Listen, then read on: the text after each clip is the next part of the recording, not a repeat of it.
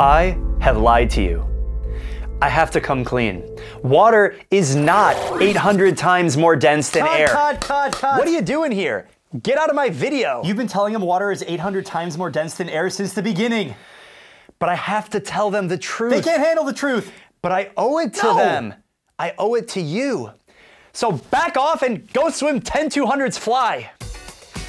In this video, I'm gonna share exactly why it's so important to understand the density of water and using this information so that you can swim faster and smarter than ever before. Then at the end of the video, I'm actually going to reveal the true difference in density between water and air. Now, when I said that I have lied to you and I haven't been telling the truth about how dense water is compared to air, what I really meant to say is that I was overgeneralizing a complex concept. And in this video, I did a ton of research and I'm gonna break down the science and physics for you so that you can understand exactly how to swim faster. But first, we really need to dive into why this matters. Now, swimming is really hard. And it's hard because we know that the water is this thick substance that we have to swim with. Now, not all of us are lucky or unlucky enough as Nathan Adrian to swim through syrup, but if you've had the experience of going for a swim, which is probably why you're watching this video, you know just how tiring it can be to move through the water over time. Now, I've said it before and I say it again on this channel, there's only two ways to get faster at swimming. Number one, you can decrease drag, and that's what we're gonna talk about in this video. And number two, you can increase propulsion, which at the same time, if you understand the physics of water, you can actually leverage it to your advantage to increase your propulsion. Now let's talk about decreasing drag first. On my beautiful illustration I have up here, I have two red bars, and they signify two different, call it amplitudes or distance from the bottom to the top. One bar is larger than the other. Now this represents the total amount of frontal drag that the swimmer is creating. Now it's blown up for effect, of course, as an illustration, but work with me. The larger bar is creating more resistance. So if we understand just how dense water is, and we understand that if we want to get faster, we need to decrease the total amount of frontal drag that we have in the water. I made another video that talks about drag and how you reduce drag, so make sure you check that out if you haven't already. But fundamentally, we are trying to move through the water in a more streamlined pattern. The more streamlined we can be, the faster that we're gonna go. Now, of course, this medium of water plays a big factor because, I mean, if you've ever been swimming in the open water and salt water, you feel more buoyant. You're actually swimming higher in the water, and that has to do with the density of the water.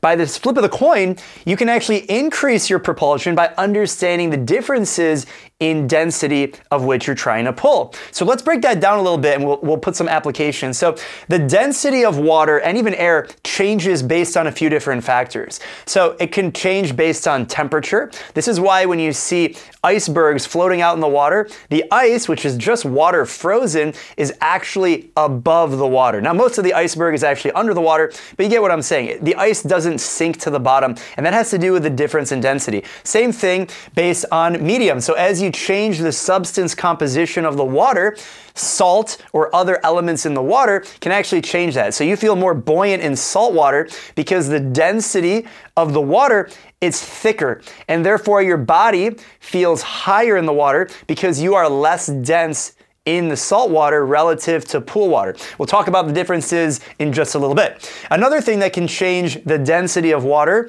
is the depth. And this works in the inverse when we're talking about air. So as you change in altitude, you actually will decrease how dense the air is. The air is less dense the further you go up, and the inverse is true when you go underwater. So the deeper you go, the denser it is. Imagine if you go scuba diving, you feel the pressure because the water is just being compacted and it's more dense per unit of volume. Now, it's really important to understand the equation of density so that you understand the variables that make it up. So density is represented by this P symbol, which is called naught, and that is equal to mass divided by volume, with the respective measurement for each of those. Now, let's break down the density of water and the density of air, and we'll see if this 800 times holds up. So water density is equal to 1 gram per milliliter. But in fact, it's not actually 1 gram per milliliter, and this is where we can run into trouble because it is in fact 0.998395. I know you might be looking at that and you're like, well, let's round up close enough, but it does make a difference. And when we talk about a few different examples, you're gonna see just how big of a difference that can make.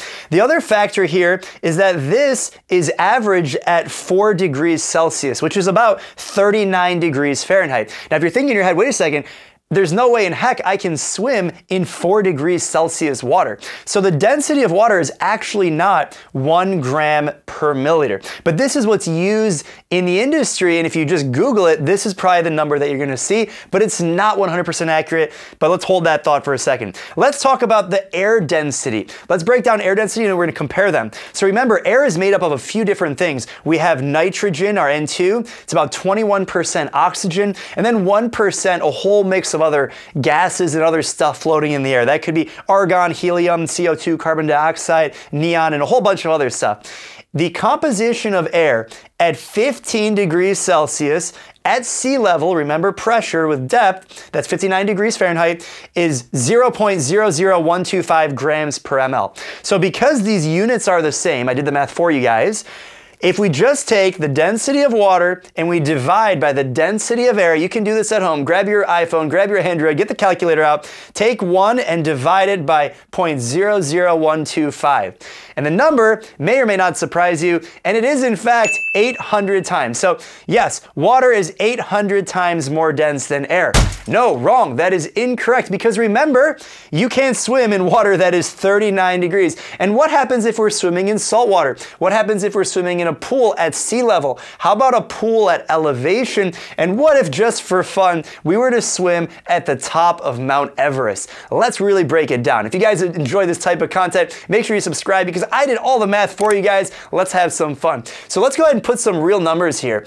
Let's imagine we're swimming in a pool. The water temperature is 26.1 degrees Celsius, which is 79 degrees Fahrenheit. That is the standard pool temperature.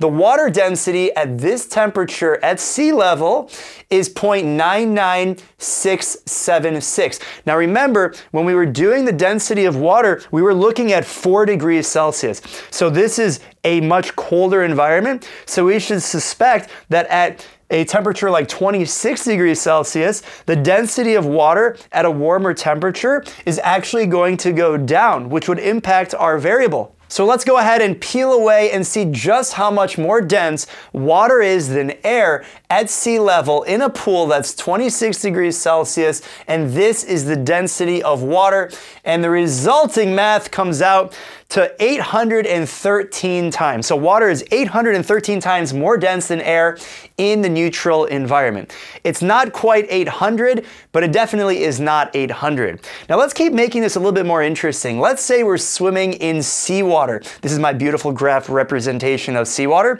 Here, depending on the substances in the water, how much salt it is and all the other good stuff that's floating around in the water, the density of water is anywhere from 1.02 to 1.029. And remember our units on this, we're measuring this in grams per milliliter.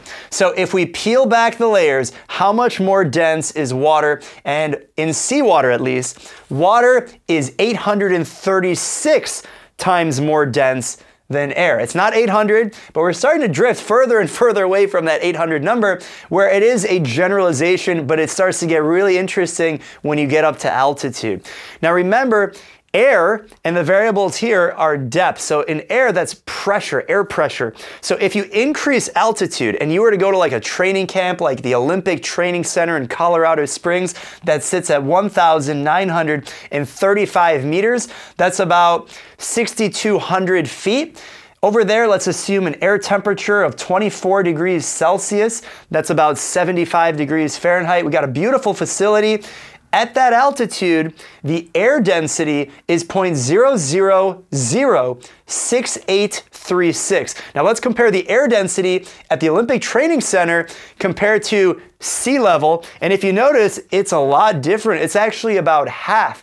So if you were to take the water density and divide it by this number, then the water at the Olympic Training Center is actually 1,498.68 times as dense as air.